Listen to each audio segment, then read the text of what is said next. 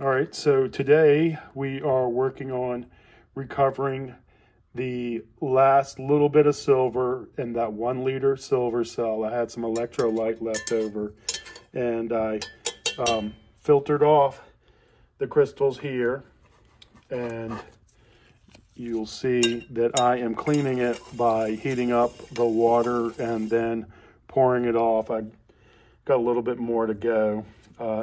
And here's what everyone loves to see, that cemented silver. And we'll get a weight on that later and get a, see how much volume we've run through a silver cell. But here we go, some silver that we're cleaning up, some cemented silver. And I'll give you a quick little peek of my cathode. Man, you don't really need to spend a lot of money building these cells. I've been using graphite for a while, but this came from a lockpick set that's titanium.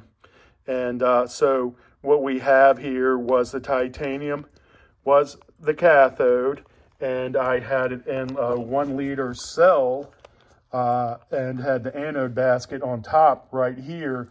And that's the crystal I cemented out here, and we're just heating it up again with boiling water, clean it up, and we'll get a weight.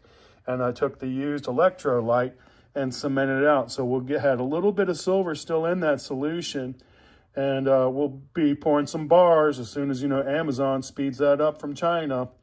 But, we're getting there, and I'll give you a peek. That's what we ran through the 1 liter. And this feedstock here is what I have to pour. I'll probably run that through another cell, but man, that stuff really looks nice. Anyway, that's what we have. Silver cell number 5. Thanks, guys. Don't forget to hit that like button, share, subscribe. You guys have a great day.